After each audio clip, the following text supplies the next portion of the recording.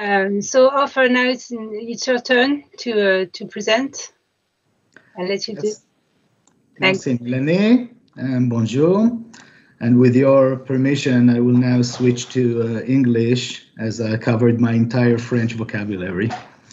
So, good afternoon, everyone. I'm happy to introduce CLEW ICU, the CLEW ICU platform, and CLEW company in general. I think that as a clinician, I've always wanted to have the ability to look into the future, to understand what is about to happen with my patient. And I think that we're in a very interesting point in time in which, for the first time, we do have a crystal ball to look into the future with the assistance of data, and to be more specific, data science tools, mostly machine learning and artificial intelligence. CLEW Medical, my company, of which I am a VP of clinical development, is focused on turning data into insights.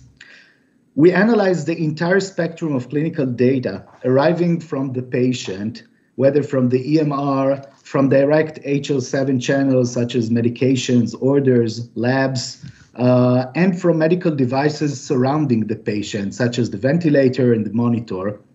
Everything is ingested and identified, what we call mapping, by the CLEW system, and then it could run as values in the AI, in the artificial intelligence platform, and in the algorithms, in order to provide output that can help us get insights.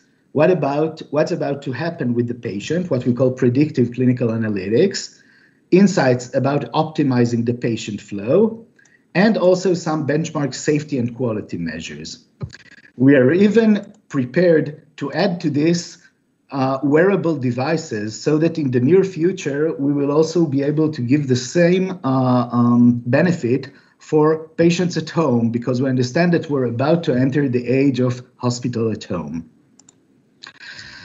Just to get everyone on board about what machine learning is, specifically in supervised machine learning, which is the most common way or method of machine learning, we focus on a specific outcome. Let's say, for example, an outcome of mechanical ventilation. The outcome that we want to predict should be very focused and easily identified.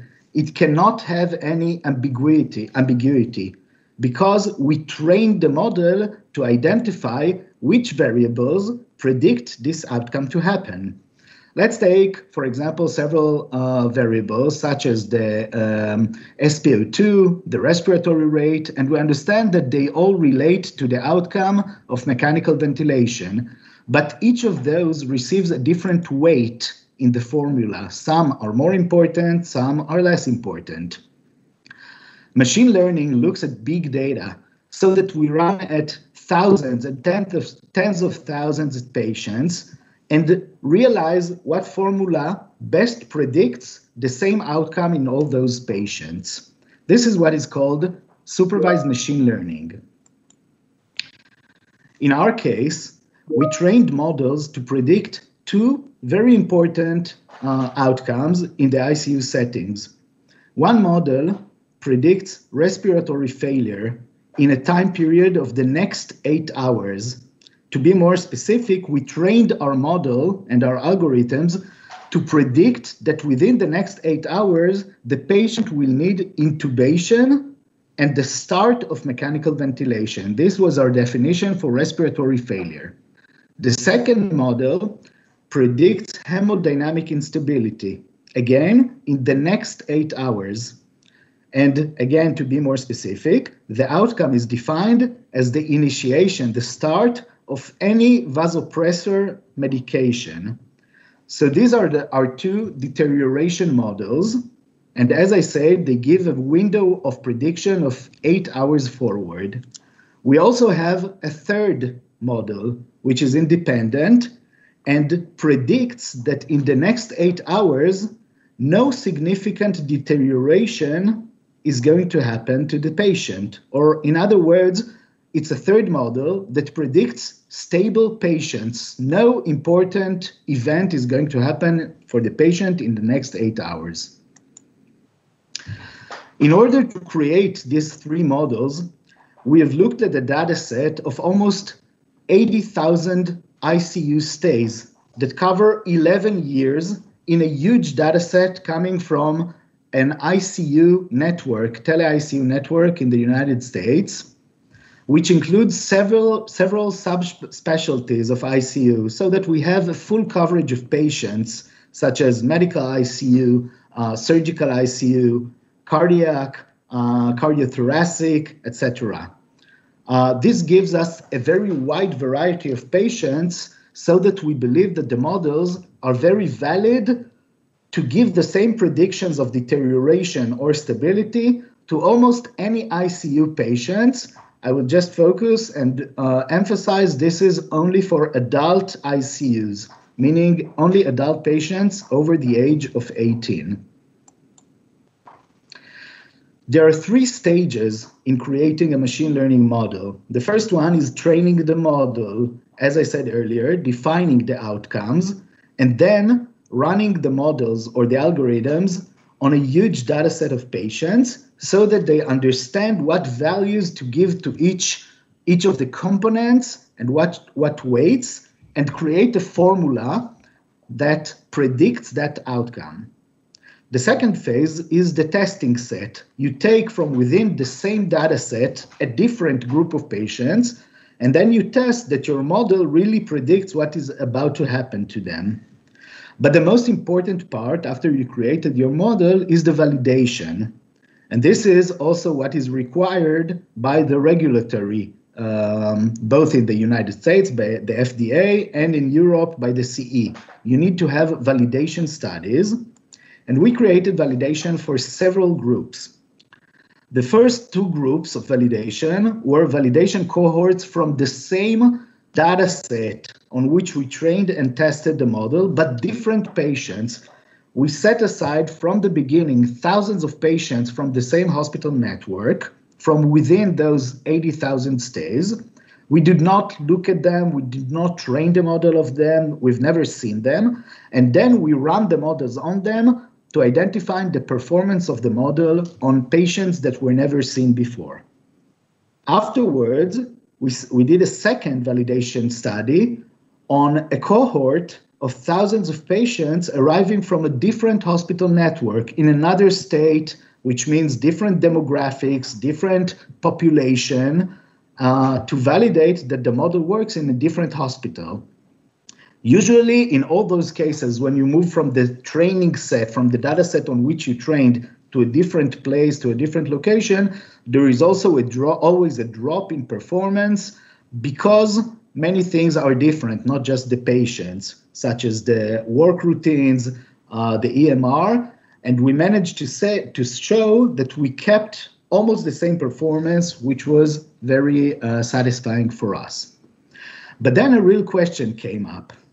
Because we trained the model on 10 years, 11 years of data in which there was not even one single COVID-19 patient, because it was before the development of the COVID-19 era, we were wondering how robust is our model. As I said, it was trained on a huge data set of patients that include many different types of patients from different ICU subspecialties, but there were no COVID patients there.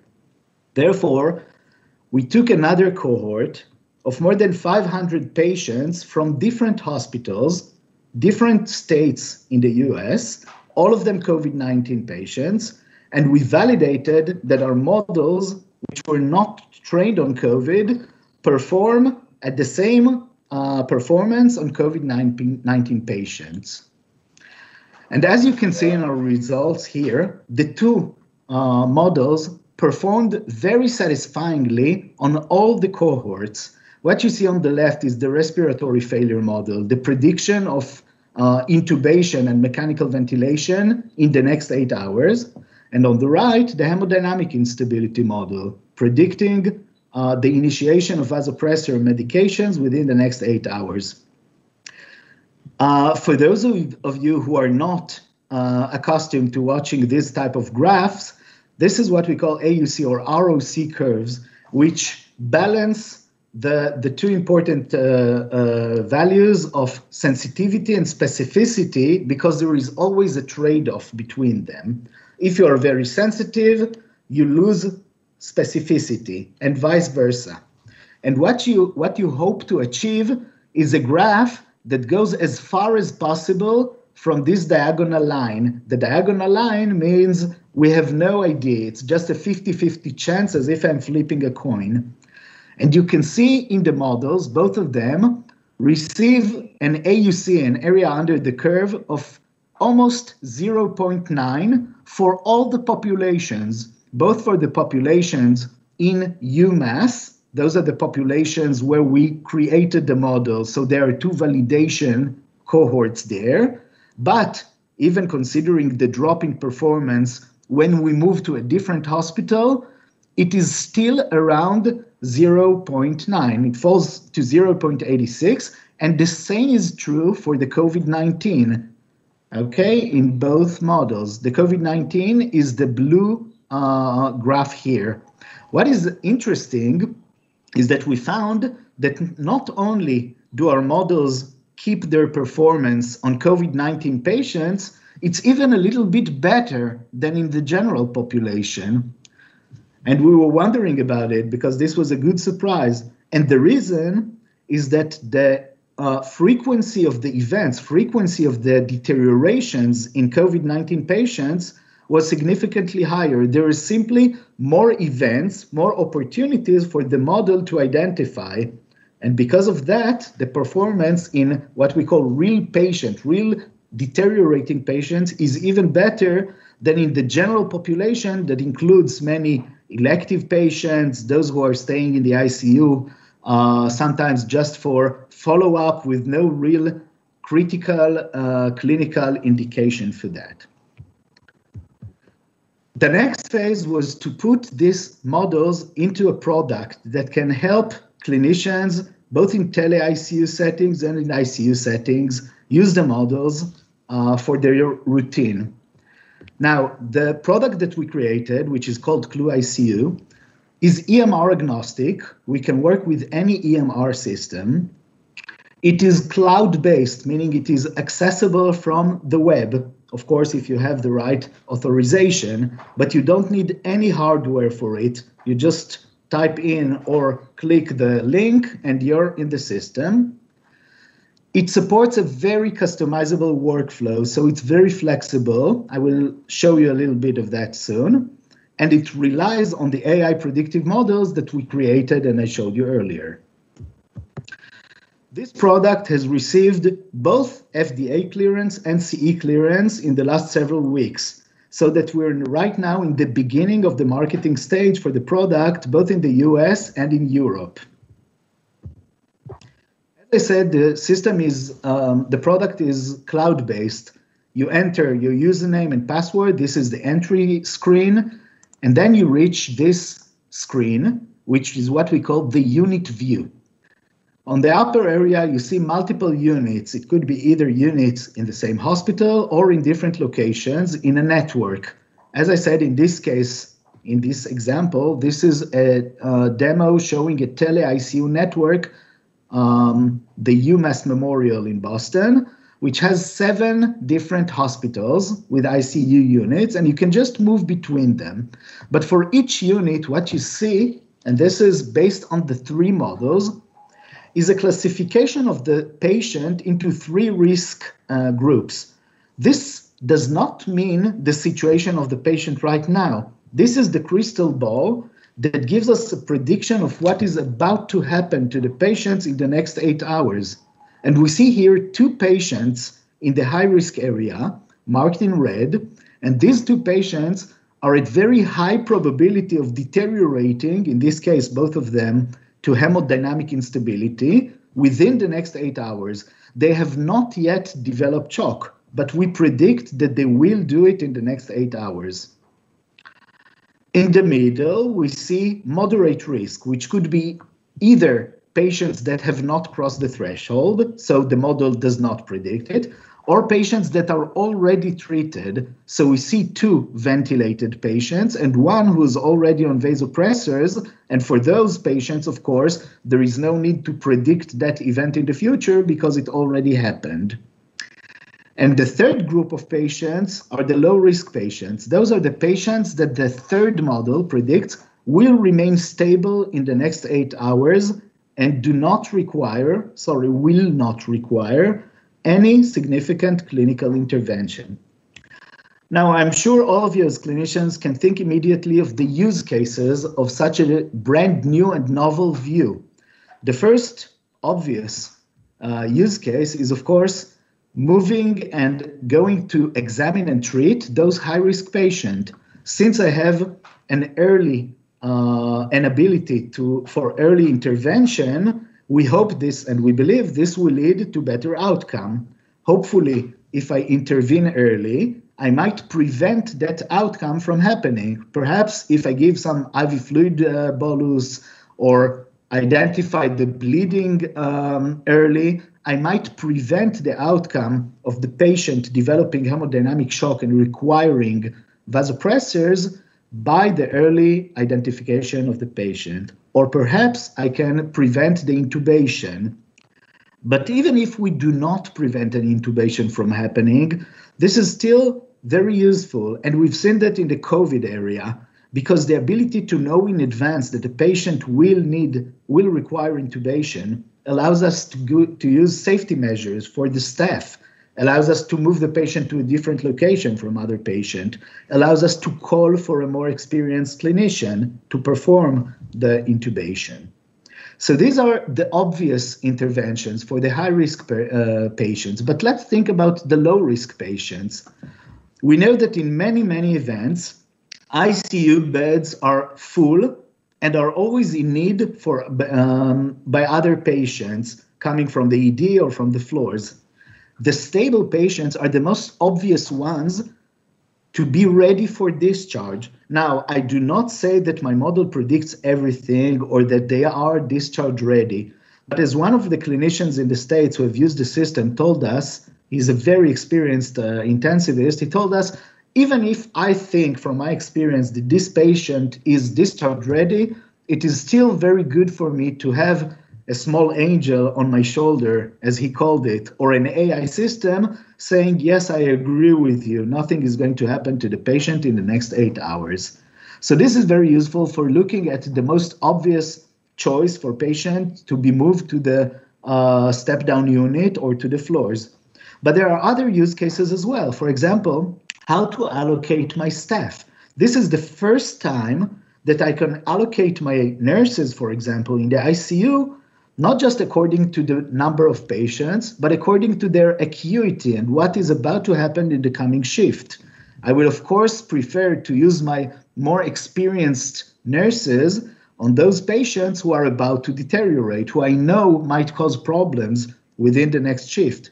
While for the less experienced nurses or nurses who are filling in and are not ICU nurses, I might allocate the stable patients. I might also consider giving more than 2 patients per nurse if they are predicted to remain stable. So this is the first screen, but of course this is not all we have in the product. The second screen is the patient view. The patient view allows us to focus on one specific patient, any of the patients in the system, and understand in one view almost everything that has happened to the patient in any time point throughout the stay, as well as what is about to happen. So we have an area here of the labs and clinical scores, and whatever value I hover on, I can see the trend over the last several days. Below that, I have an area with graphs, but although it looks like a monitor, it is very different from a monitor that only keeps the data for the last several minutes. I can zoom in and zoom out in time with this ruler, and if I zoom out, I can even see several weeks of data. And I'm also very flexible about the type of data that I present, because on the left you have here several menus, and you can just drag anything you want from it, add it to the graphs, remove anything you're not interested in, and show also the medications that the patient is receiving. For example, the antibiotics. If I click on that in the real life version, it will open the types of antibiotics from where to where the patient receives it, the vasopressors, etc. There are many other features in the system and in the platform, and I'll be happy to give, for those of you who are interested, a full demo, and at the end of the presentation, you will have the contact for that. The last thing I want to show is what we call in the work list screen, the best practices. Now, the work list screen is the screen through which you focus on all your proactive intervention. When you work in front of this screen, you can work proactively instead of just reacting to the patients. First of all, we have here a collection of all the alerts, all the notifications in the system, all the high-risk patients, as well as an ability to add manually other high-risk patients that you want to focus on, not just by the models. But what I want to show you is the best practices over here. Best practices are simply smart lists that identify patients suiting your definitions for what you want to focus on. Let's say, for example, that one hospital wants to focus on identifying which patients that are ventilated might be ready to start the PEEP weaning protocol. It means that I want to constantly look at the patients and identify when they have an SpO2 above a certain threshold with a specific FiO2 and PEEP, and if it crosses the thresholds of the criteria that you define, then that moment the patient is added to the list. Again, I do not try to say what the best practices or guidelines are. I just give you a very flexible tool for identifying patients according to what you define. This allows early identification of patients perhaps ready to start the weaning and extubation protocol. There are also, and these are just examples, best practices for identifying patients who need perhaps an intervention with short-term lines and catheters. Perhaps the catheter or the line has been inserted a long time ago, or perhaps the patient is showing some type of infection. There are many other ideas for best practices, but mostly we're interested in receiving demands and ideas for best practices that we can supply within a day or two. What's next with CLEW?